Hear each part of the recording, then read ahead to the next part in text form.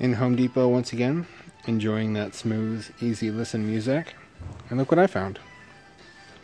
It's a fitting which has exactly the right threading to go onto this. I don't know for sure if this slip end will go into the tube at home. Even if it does, I don't think this is a perfect solution because I need to be able to turn this independently of the hose, and it doesn't really do that.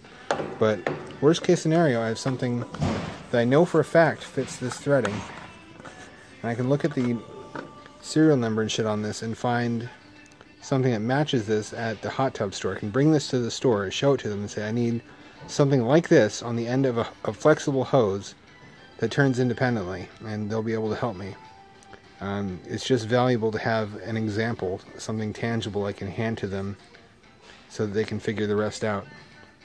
Just incidentally, it's the cutest thing in the world hearing the younger generation refer to music like this on YouTube as vaporwave. Like anything that sounds remotely 90s is now vaporwave, apparently. Just get the fuck out. You're too young. You're too young. Go back to the womb.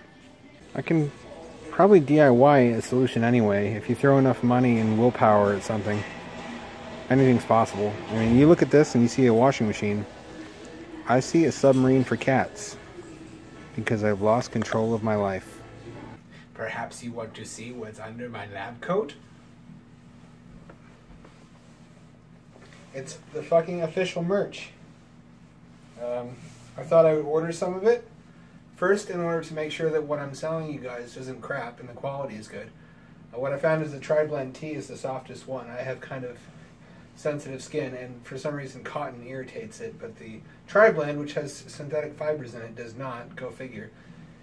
There's this shirt, then there's this one, and then there's these stickers, which are much larger than I expected and suitable really only for putting on the back of your car or something. They're enormous.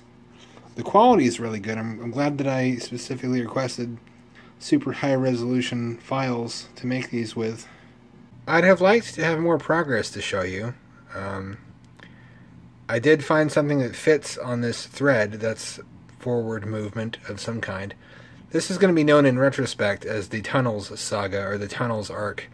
It's a long road, but man, once we get there, we'll have a system for interlocking any number of habitats. It'll be a significant step.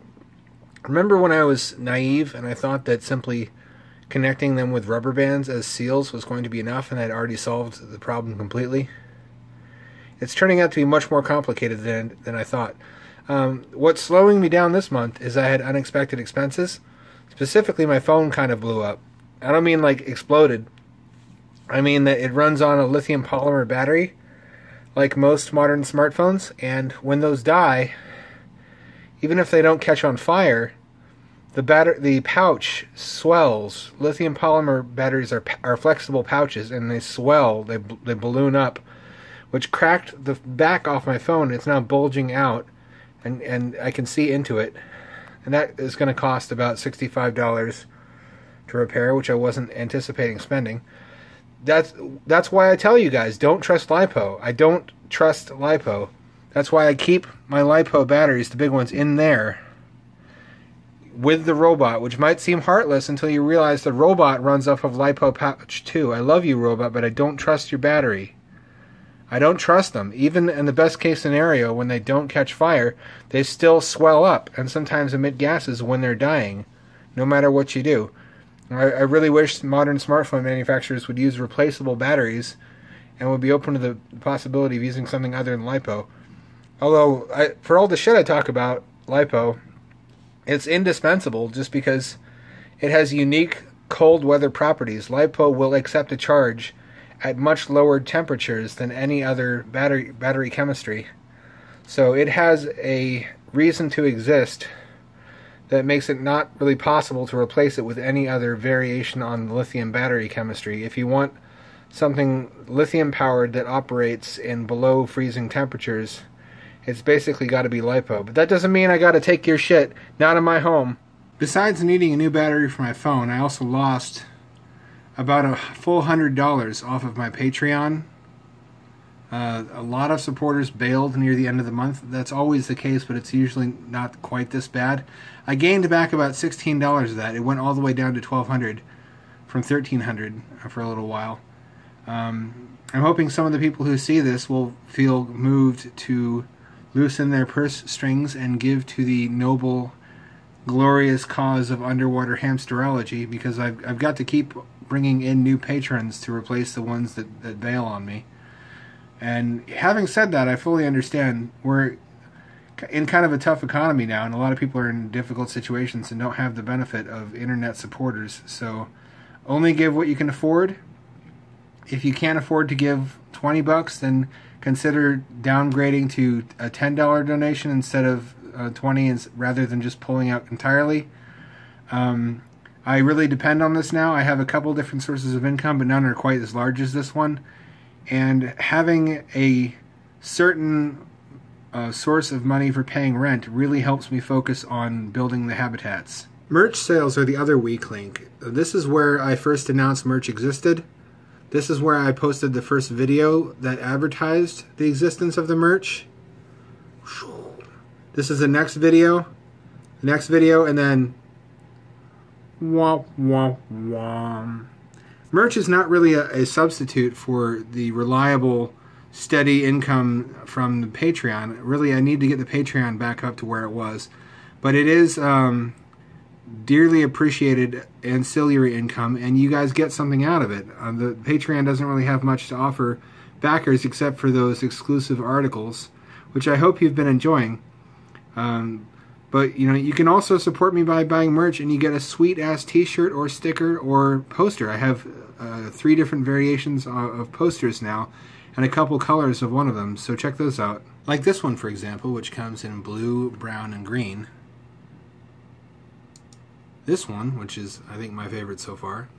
It's entitled Make Tunnels.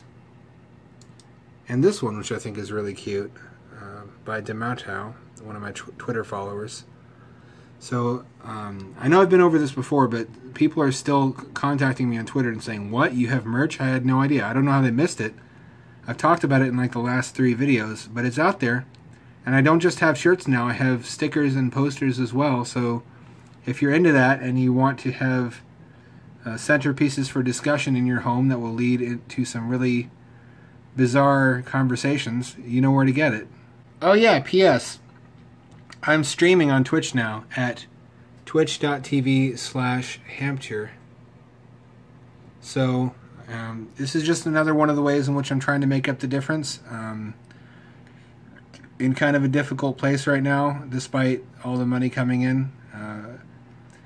If you guys want to watch me play video games, I play some underwater stuff, like underwater colonization of Minecraft. I'm going to play some Subnautica, Aquanox, Subculture. But I also play a lot of indie horror. I'm really into indie horror games, that like the free shit that you find on Game Jolt. I go through it once every year. Around October, I harvest all the shit that's new, that looks reasonably well made, and I'm going to play it on my Twitch channel, and you can hear me scream like a little girl. Anyway, that's all for this time. I wish I had more to show you. Hopefully my financial situation improves by next month, and I can make a trip to the hot tub store and ask them about fittings or hoses that will screw onto those connections on the gate valve, and hope that I'm not yet E-famous enough that anybody recognizes me while I'm there, because if that happened, I would shit my pants. I might even shit your pants.